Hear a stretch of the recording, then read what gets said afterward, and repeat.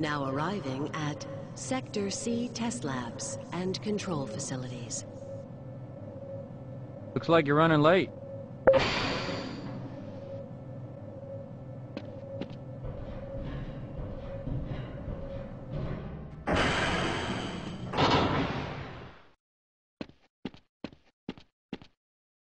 I had a bunch of messages for you, but we had a system crash about 20 minutes ago, and I'm still trying to find my files.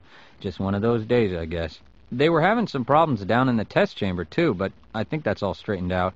They told me to make sure you headed down there as soon as you got into your hazard suit.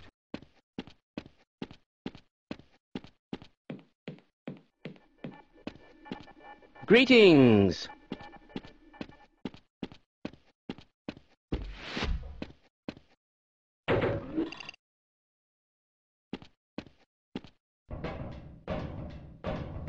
Welcome to the HEV Mark IV protective system for use in hazardous environment conditions.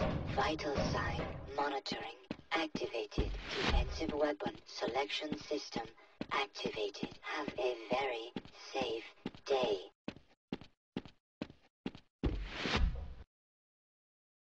Ah, here you are. We just sent the sample down to the test chamber. We've boosted the anti-mass spectrometer to 105%. Bit of a gamble, but we need the extra resolution. The administrator is very concerned that we get a conclusive analysis of today's sample. I gather they went to some lengths to get it. They're waiting for you in the test chamber.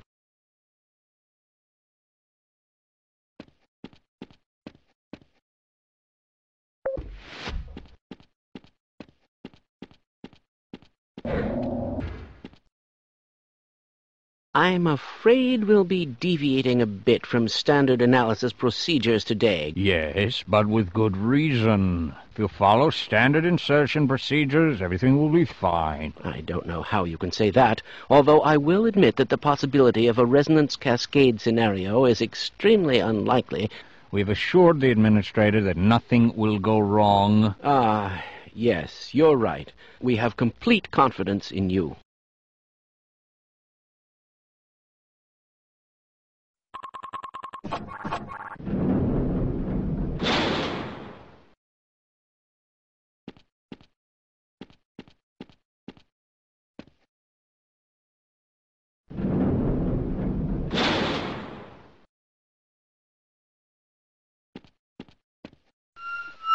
Testing.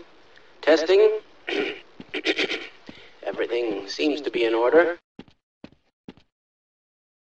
All right, if you would be so good as to climb up and start the rotors, we can bring the anti-mass spectrometer to 80% and hold it there until the carrier arrives.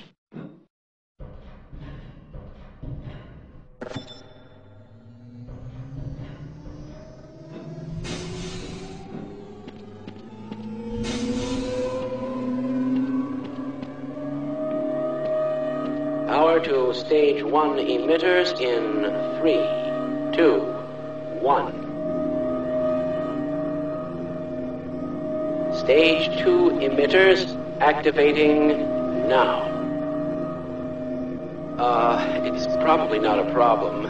Probably, but I'm showing a small discrepancy in... Well, no, it's well within acceptable bounds again. Sustaining sequence. I've just been informed that the sample is ready.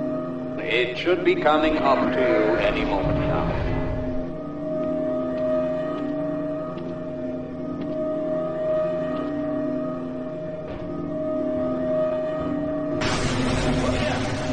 Get away from the